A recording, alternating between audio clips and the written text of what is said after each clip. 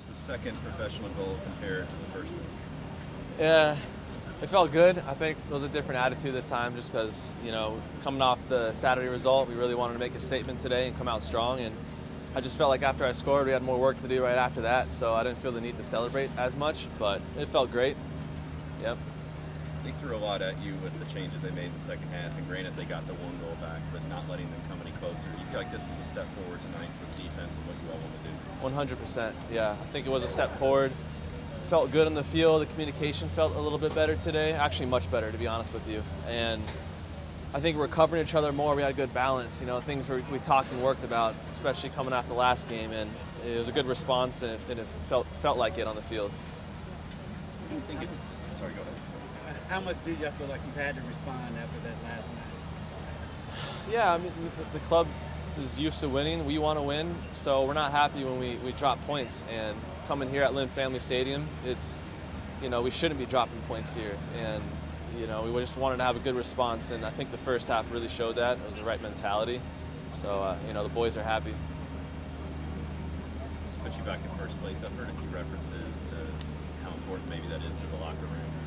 Has that been like a goal to win the regular season, or what's kind of going on with that? Yeah, it's, you know, it's a goal. It's talked about, but it's expected. I think when you look around in that locker room, I feel so lucky. You can look to your left and right, and you have guys that are filled with quality, you know, and everyone wants to win. We have each other's backs out there, so of course we want to win it all. We want to finish first in our league and the whole conference, but it's really game by game, and that's what we really focus on. Wes, you guys talked about coming up with a better mentality this game.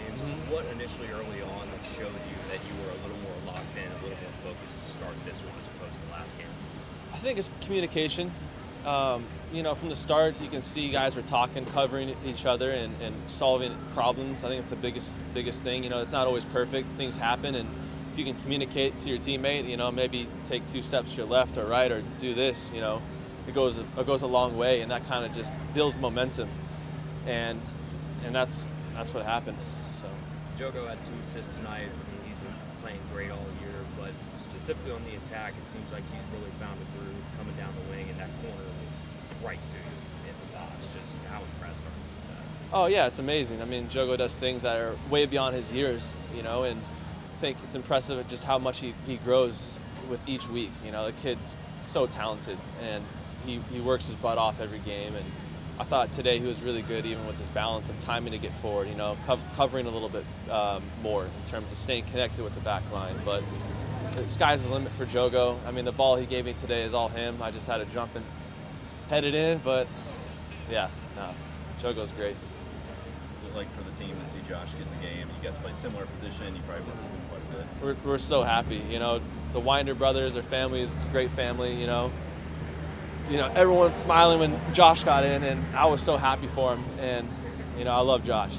He's a great player. He's got a bright future as well. Just couldn't be more happy for Josh and his family.